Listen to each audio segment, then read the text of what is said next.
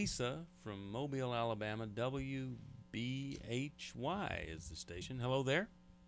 Hey, Hey, how are you? I'm doing not so good right now. Really? Why? Why not? What's going on? Well, my ex that we recently divorced remarried this past weekend to the girl he cheated on me with, and all the while he was telling me the day before they got married that he was in love with me and was still in love with me, and that he didn't tell me he was going to marry her. He's quite a horrible human being when it comes to you, isn't he? Yes. When it comes to truth and honesty Yeah. and integrity. Yeah, I mean, For 20 years. He 21 cheated on years. you. He cheated 21 on you. years. Wow. Cheated on you, and then he doesn't even allow you to go off and properly grieve because he wants to still have He's you holding on attached. to you. Yeah. That's really sad. Selfish. It's typical, I though. heard this through the grapevine, and I guess I'm confused why I heard so bad, because I don't want him back because he did treat me so bad. Let me tell you why it's hurting so badly. Okay. Okay. Because you haven't grieved the loss of him.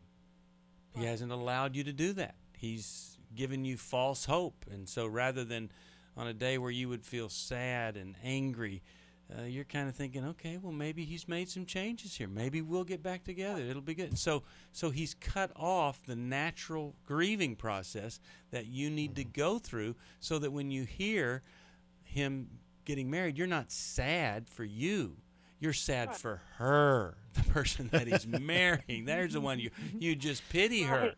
So Yeah, because he was actually, I had to get a restraining order against him because I didn't know at the time he was cheating on me. I just noticed the phone number that he on his phone bill that he was calling, and more than he called me, and he said it was his friend. But then after we got divorced, he revealed her name, and that my son, that was the phone number that was on my son's cell phone one time, and I realized that all along for like 2 years he had been cheating on me. Okay. So is there a specific question for us?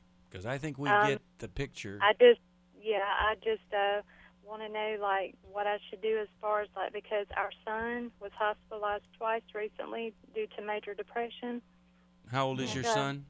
He's 19. 19. And we have a lot of issues, and we actually, that's the reason I started talking to him again, is because he's our son, and then he kind of took advantage of that. Yes, he did, didn't he? Yeah, and okay.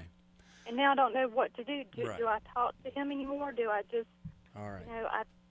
Well, let us give you some help. Well, one of the things that's difficult, Lisa, is you've had ongoing contact because of that, which then that too doesn't allow you to grieve. The fact that he deceived you for 2 years doesn't allow you to grieve, and the fact that the issues with your son and the contact you have also keeps everything kind of alive.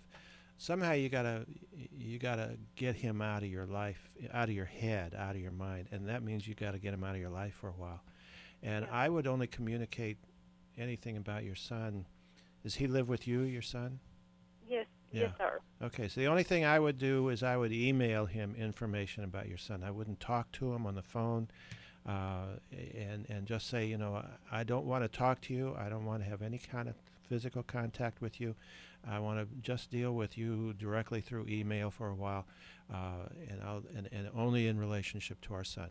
And you set the boundary, and you hold to that boundary, because that's going to help you grieve. The grieving is going to involve being angry with him, and that's not going to be easy for you, it sounds like, because you're caught up in a lot of sadness. But somehow you've got to protest his lack of integrity, his dishonesty, his leading you on, and all of that. You've got to protest that and that means you've got to feel some anger about that. And you've got to have somebody you do that with, some trusted friends that will say, yes, you have a right to that. Yeah, absolutely. And you guys are talking about her not grieving. Well, part of it, too, is that there have been multiple losses along the way, Lisa.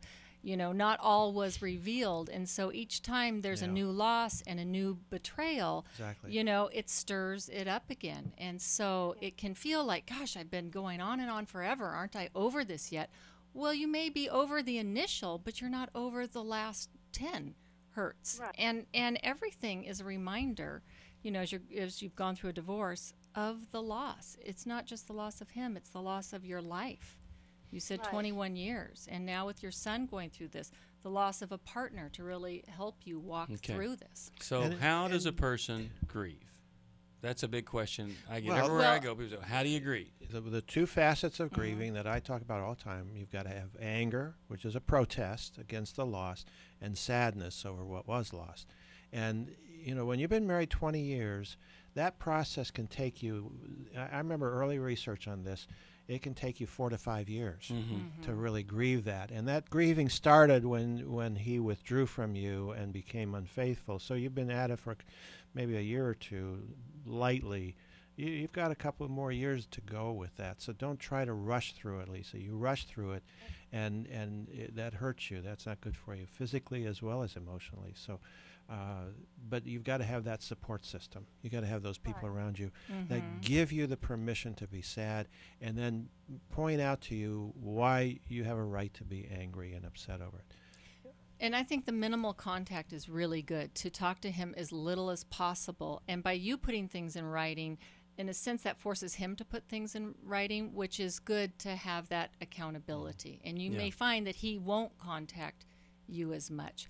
But what you don't want to become is the other woman now. Now that he's married to the new wife, Flip flop. it can flip flop. I So, would never do that. well, I- you might not do it knowingly, because Yeah, and it wouldn't if mean that he's- you become sexually Yes, involved with right. him again. It just just means you means- become Ev- emotionally every time. I don't even want to be emotionally No. involved with Yeah. him. Well, ever. Okay.